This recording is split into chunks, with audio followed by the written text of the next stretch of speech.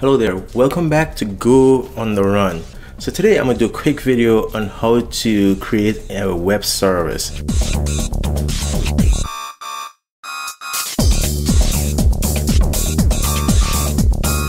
Our web server can be used to implement the backend for your web application. In the previous set of videos, we were looking at encoding. We looked at encoding of JSON and XML. So typically, your API front backend is going to accept either JSON files most time, JSON formatted data, or XML. But now we're going to look at simply how to implement a web server. So let's jump right in. So to implement a web server, we're going to use the net package and a sub package within the net package called HTTP, because the web server uses the HTTP protocol. And as you can see, the net package is just for doing TCP/IP stuff, and now there's an implementation specifically for HTTP. So we're gonna come back to this, but definitely if you're gonna be using the net/HTTP packet, I strongly recommend that you read the documentation. But I'm gonna show you very quickly how easy it is. So let's get started. Here I am in my Go run directory, and so I'm gonna start up my code editor.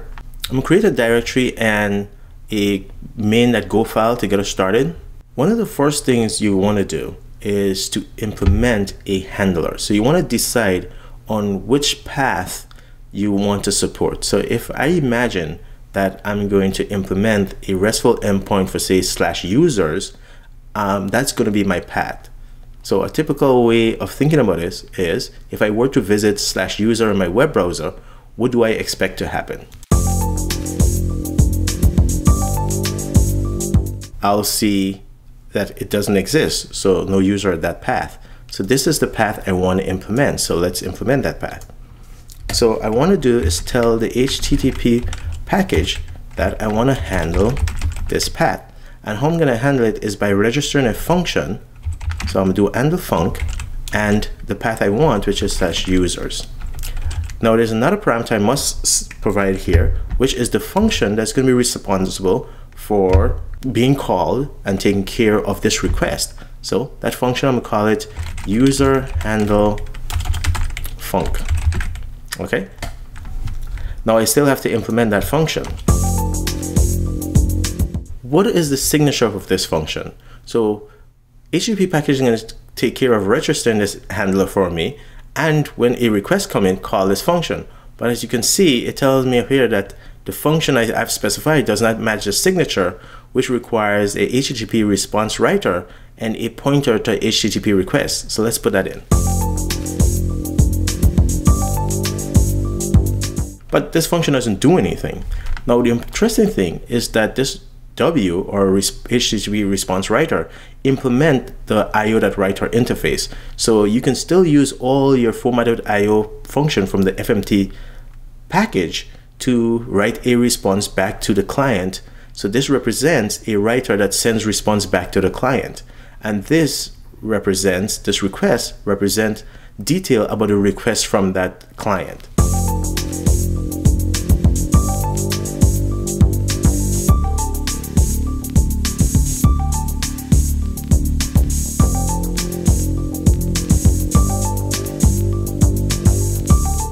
Okay, so that is a response.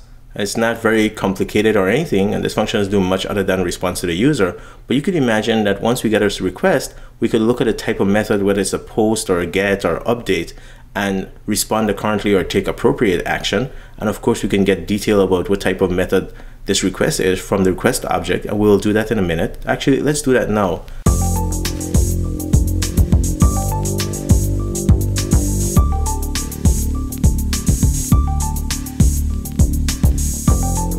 This takes care of our handling this request, but we still haven't started a web server yet. And so here we specify the listening address, which is your interface that you want to listen on, and a port. But since we want to listen on all interfaces, we'll simply specify the port only. We also need to specify a handler. Now we're not going to talk about a handler right now, but we will in a few minutes. So I'll use the default handler, the default service mux. So I'll use nil. Now this method can return an error, so we should probably log fatal if we cannot open, we cannot listen and serve on this port. And that is all for our application. We have 2 lines in the main function and 2 lines in our function handler.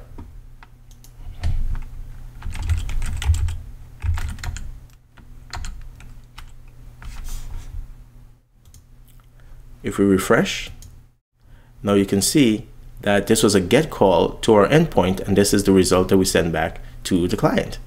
Now we can test this from other locations too. So here I am on another server, and I'm going to make the same request.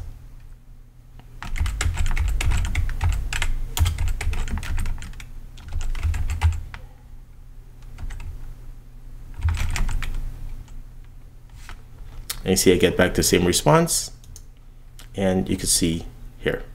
All right, so now we can do other things, of course.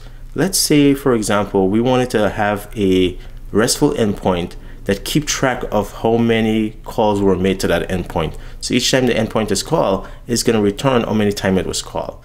Now we can do it here, but we'll have to use like a global variable, something like var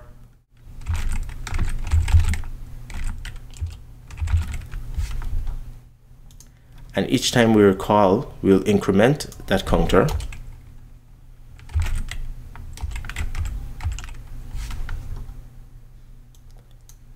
And add that to our result. Well, let's do this. Now we're sending it back to a HTTP client, so we should really be formatting a web page.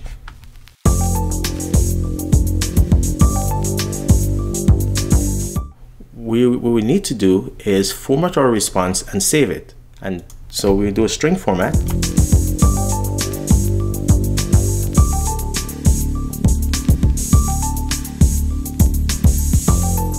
So let's save that and run now. So basically what I've done is I've created a constant string, and I still have my format specifiers, and then I did a sprintf to substitute the value and store it in S, and then now I'll print that result out. So I have to restart my program. And so hopefully you can see every time I make a request, this value is changing. Okay, so that's one way of doing it, but I think this is sort of ugly, so I don't like this way of doing it. There's another way that is much cleaner in my opinion, and that is to do a handler. So I'll leave this there for comparison to the next way of doing it, and that is to say this. Report counter int is a type, and then I attach a method to the report counter. The method that I'm going to attach is going to have this very same signature, and it implements the HTTP handler interface, which by the way is the same interface of an object you would have to pass here for your mocks.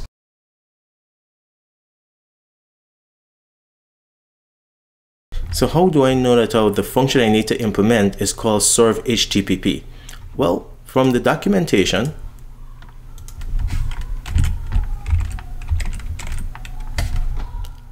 if you call the handle, so here's the handle func we were using, where you pass a string method and then a function signature, which is just your handler func, or you can use the handle function and pass a string method, but something that implements the handler interface. So what does that look like? This is the handler interface, serve HTTP, and it takes the same signature. So that's what we have here. So now this implements the exact same interface that I need. So I'm going to call this the reports interface, and of course I have to register a handler for that. So, and of course this time we're using an object, so the path is reports, and here we're going to pass an object to, we have to get an object first, and I need a pointer to that because I implemented a receiver method that's a pointer to that object, and the reason why is I need to update it. So let's say I decide to do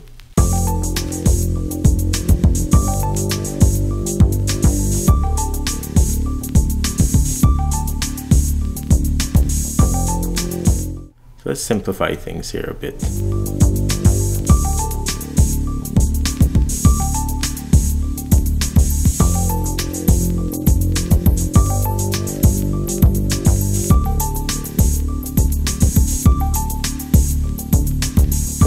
As you can see, same results. Okay, now so far this doesn't look much cleaner than what I had before, so let me clean it up and show you.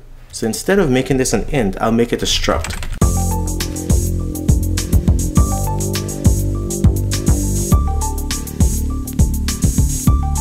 This is much more manageable code, it's easier to understand, and we can grow this report struct by putting other things in it.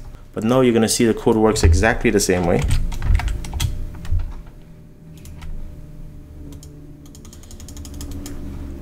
So what we've done is shown two ways of implementing HTTP handler. There's only one other thing I want to show you.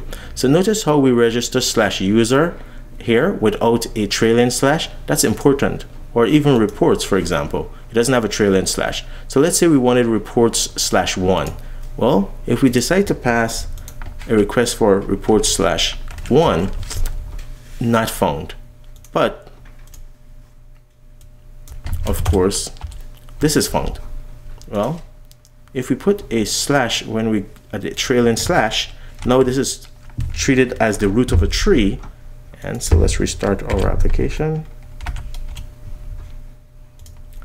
And this works. Notice how it completes. It's redirected to / and it works fine. But also, this works.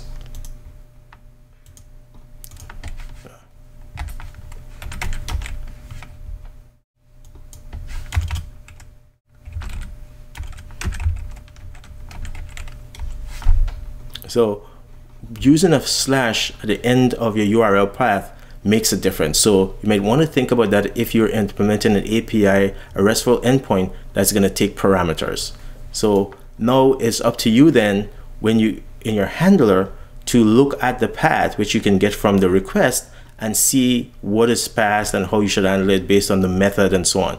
As we go through, I'll show you some other ways. There's some packages out there that makes this very easy to do. For example, if you're really interested, you can check out Gorilla Mux. It is one of the very popular ones that makes handling and building RESTful endpoints very, very easy. So with that, good luck and happy coding. See you in the next video.